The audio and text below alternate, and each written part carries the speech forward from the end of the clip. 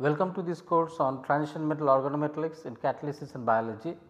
In this course, we have been exploring the depth and the breadth of organometallic chemistry, particularly with regard to the applications of organometallic compounds in large scale industrial processes. In this context, we have looked into various types of organometallic reactions which have been practiced in large industrial scales, and to start with we have looked at REPI chemistry, which is the conversion of C2 feedstock or acetylene to other functionalized forms. So, after REPI we had been looking into another very interesting reactions, which is olefin metathesis. We have looked at olefin metathesis followed by alkyne metathesis, and now we have been discussing about cross metathesis reaction, which was taken up in the previous lecture. Now, cross metathesis reaction, as we have been discussing, is been developed or has been developed in conjunction with industrial process, particularly SHOP, or which is better known as Shell higher olefin process, and which was mainly used to utilize unwanted feedstock from this SHOP alpha olefin oligomerization process. So, let me just illustrate this.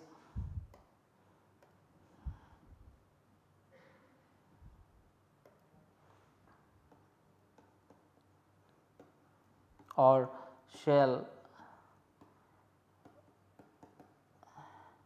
higher olefin process would convert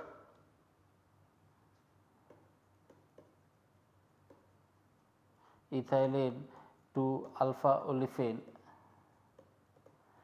using nickel catalyst. Now, these alpha olefins was primary source which was from ethylene feedstock, and this was used or had use for making had requirement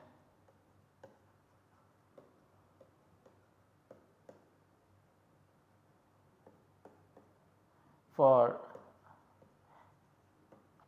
making soft detergents, which has long chain fatty alcohols.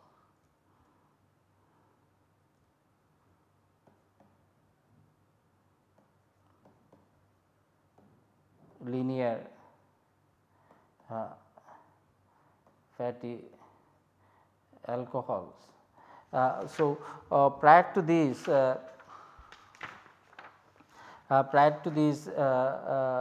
the alpha olefins, they were accessed through cracking as well as hydroformylation of alpha olefins, and they were synthesized from other methods, and SHOP provided a easier and convenient access to this alpha olefin other than the prevalent method of cracking or from alkyl halide sources that gives alpha olefin and then the hydroformylation to this. So, this was a better method to get alpha olefin, but the only problem which arose was that it was churning out alpha olefins of various fragments from C4 or to C12 to C18 to C22 and so on forth. So, a large range of oligomers were obtained, and this was best represented by this Schulz Flory distribution.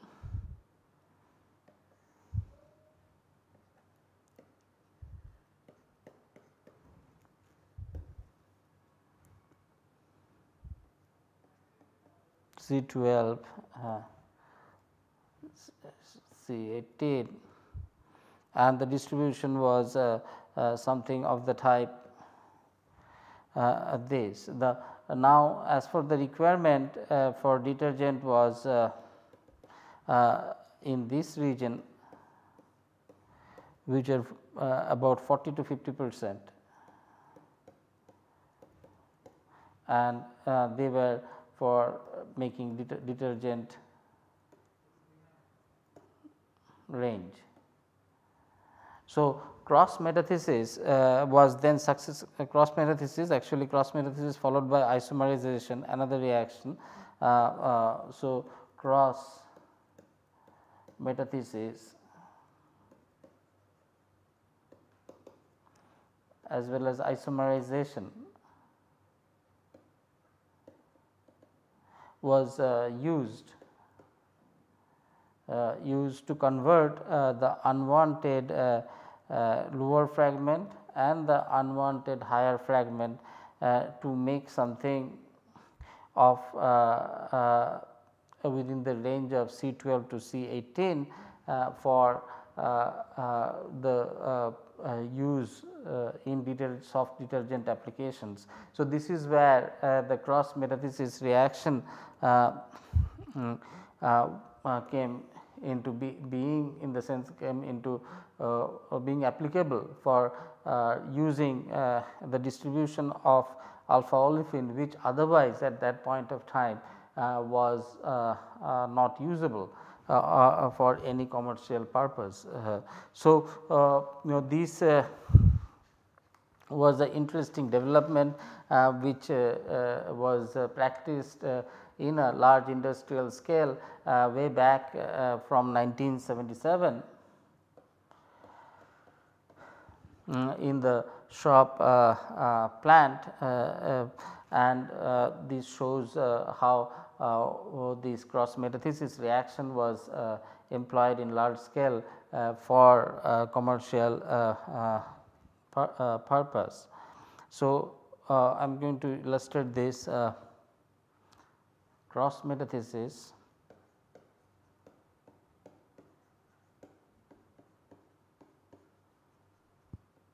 has been used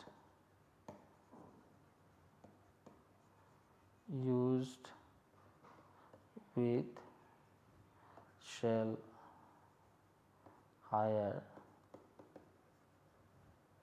olefin process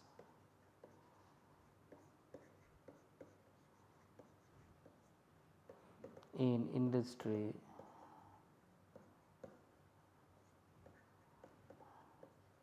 since 1977, and this is given nicely by this reaction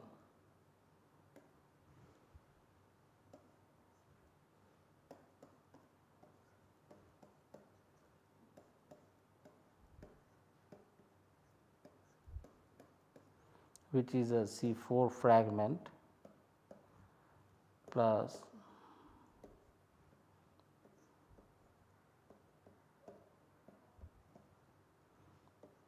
C10 H21, this is C22 fragment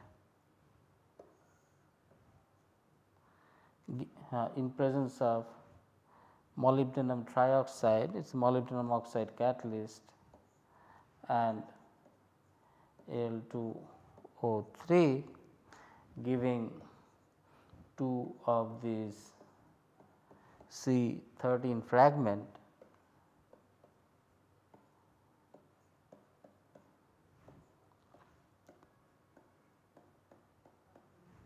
and this was actually both E and Z mixtures were obtained.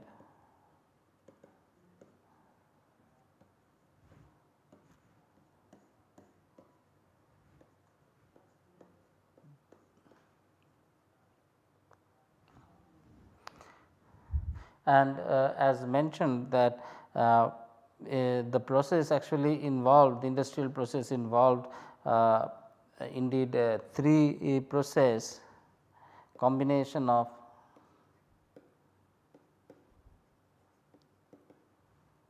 oligomerization,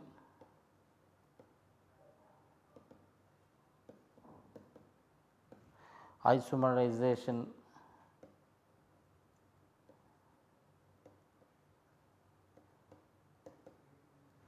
and metathesis reactions. Now, these three processes had been discussed in details in our previous lecture, and the reference for this is by an article by Wilhelm Keim.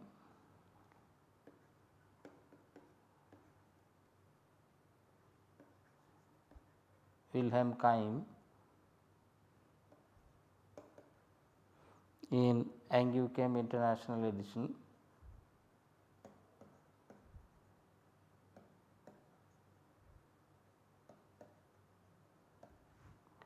(2013) 52 12492 2122496. The catalyst was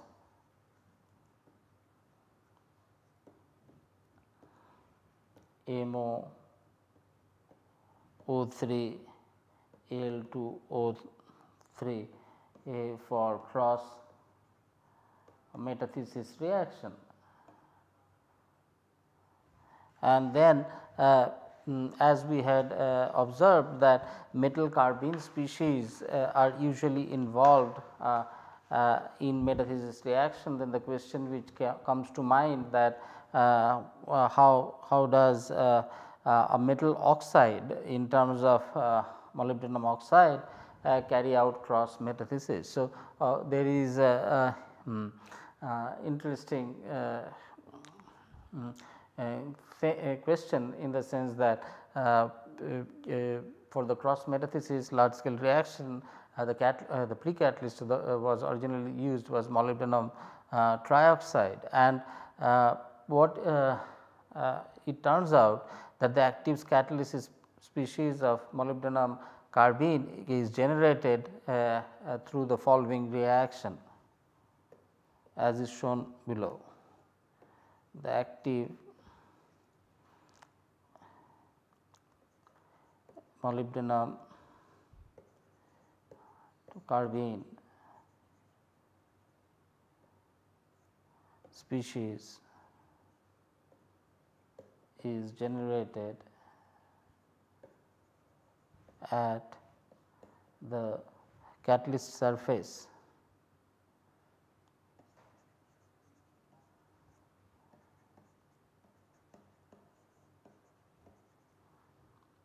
as is depicted below, and this is shown by the equation given here.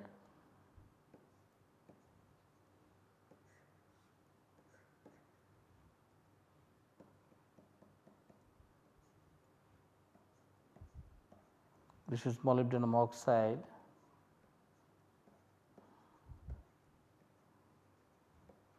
reaction with olefin giving the molybdenum carbene species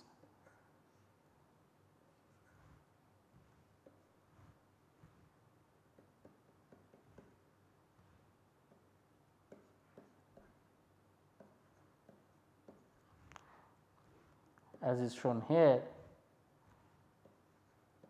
with a bound ketone, and this is the active species and this is the pre-catalyst.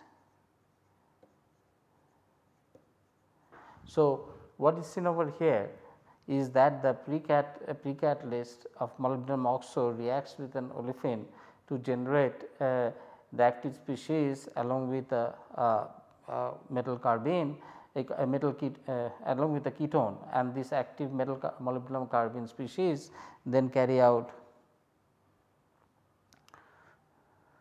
then it carried out this cross metathesis reaction, and this cross metathesis reaction had been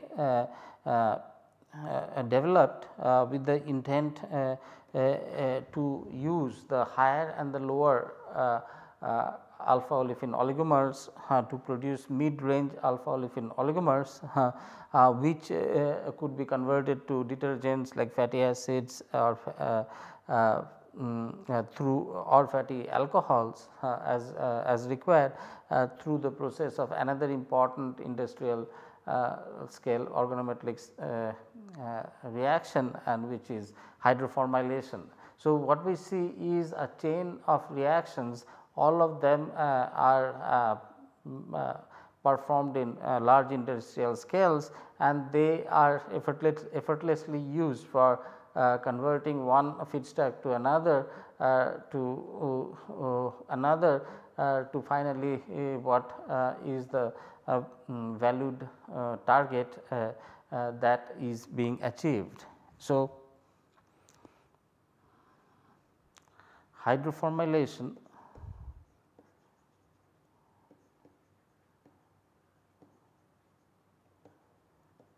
of shop alpha olefins which is of the range C12 to C18 would give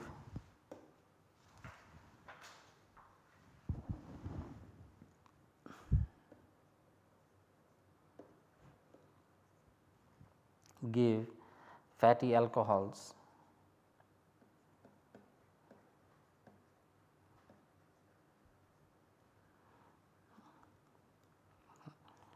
for detergent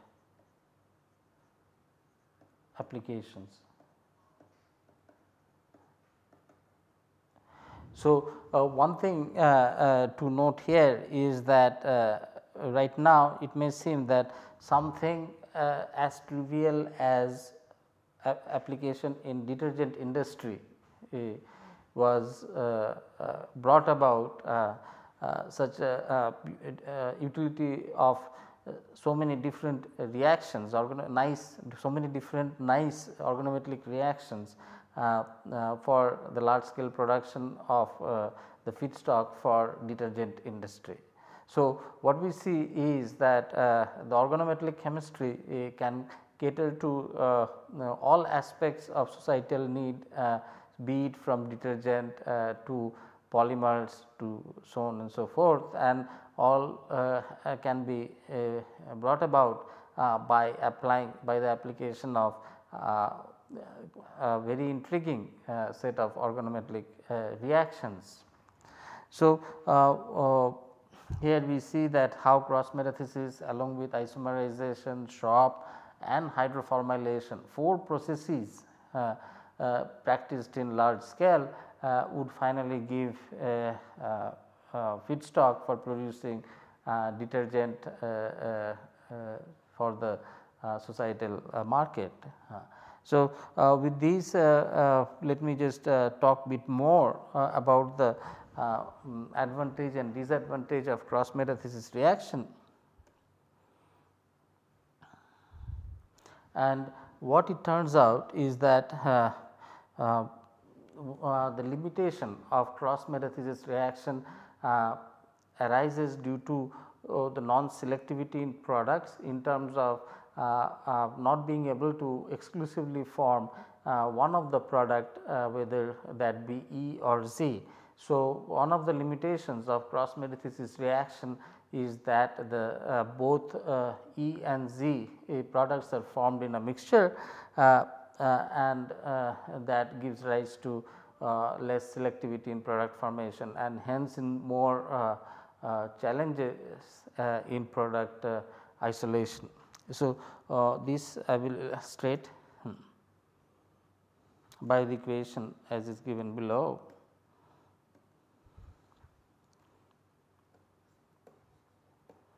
cross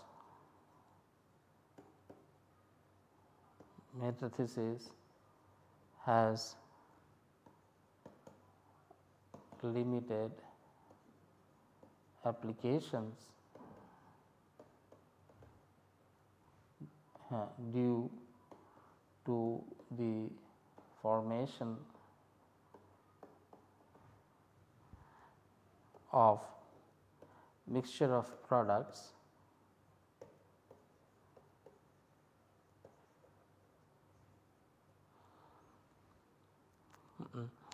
like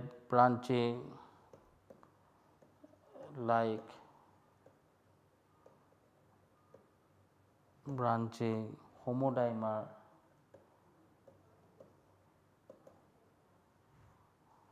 and easy mixtures. So, this is given by the equation as is shown here.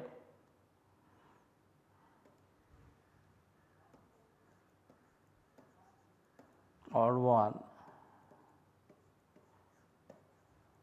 R2 catalyst C2H4. Now, the cross metathesis of these two catalysts can result in so many different products as is shown here. R2. So, it can be R1 R2 and that can be easy mixture, and that is given by this wedged bond plus R1 R1. This is a homodimer, again easy mixture plus R2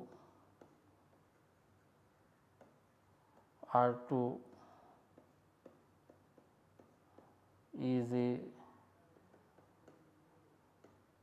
mixture. So, the main the drawback is what we see that the selectivity is less, that all of these come at both easy olefinic mixture. This is the real cross metathesis product, and so this is the cross metathesis product,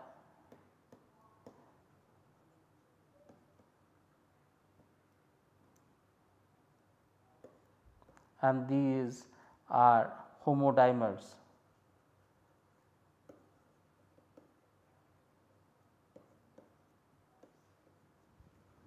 So, the selectivity is a key issue of cross metathesis reaction.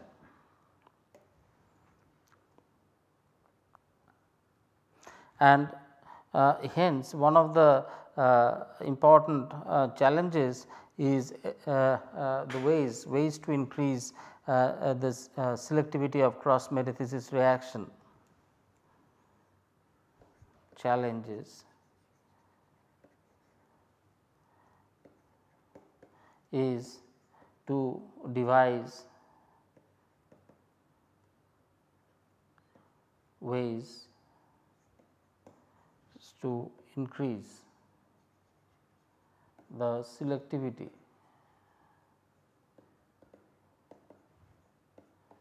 of cross metathesis reaction.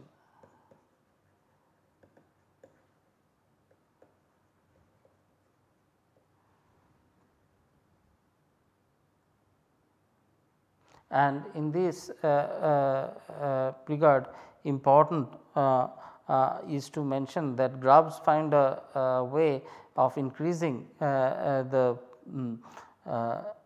production of heterodimer while starting with the homodimerization first. So, this is nicely illustrated by the equation over here. Grubbs reported increased yield of heterodimer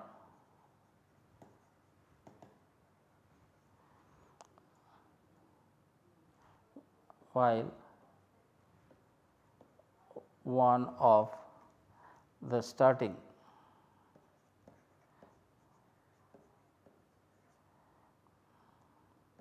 olefin underwent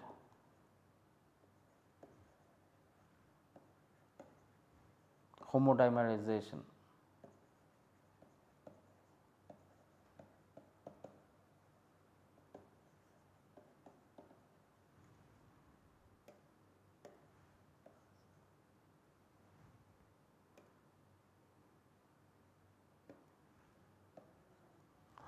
This is best shown by the equation given here. So, R 1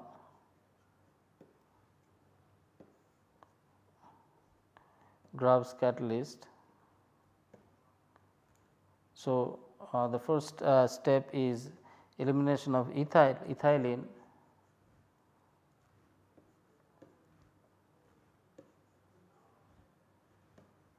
R1 this is nothing but homodimer. Now, when this reacted with R2 which also eliminated ethylene, then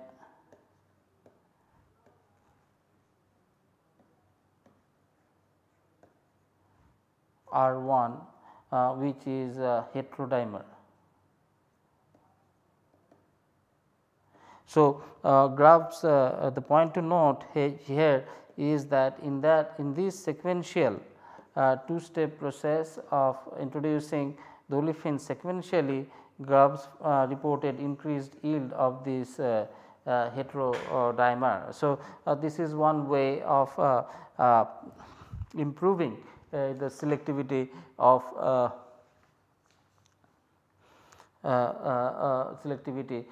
this cross metathesis reaction. Then the other way of increasing the selectivity of cross metathesis reaction is partially by carrying out the reaction through immobilizing one of the coupling partner. This is best given by this sentence. The selectivity of cross metathesis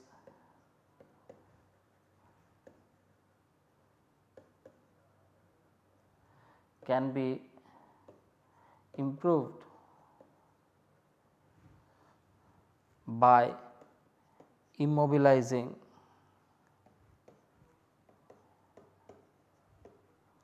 one of the coupling partners, coupling olefin with a polymer, so that the cross